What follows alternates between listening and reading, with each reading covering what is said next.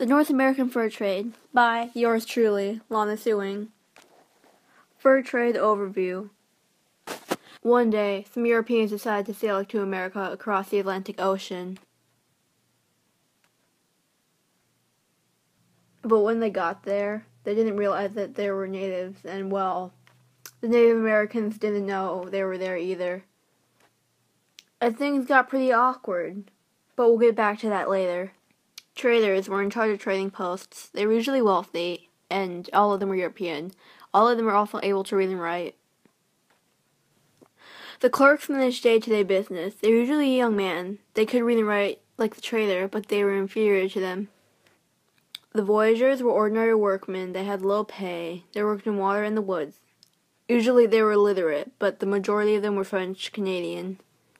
The Native Americans worked as pelt preparers, suppliers, interpreters, and guides. Now back to that awkward situation. Things worked out eventually. The Europeans and the natives agreed on the trading system. That's the North American Fur Trade. The natives wanted things such as crosses, glass beads, blankets, mirrors, guns, and axes. Crosses and beads were mainly just for decoration, but axes and guns were more important. They were used to make hunting more efficient. The Europeans were more simpler. The main thing they wanted was fur, preferably from the beaver, otter, or mink, so they could make them into little tiny hats.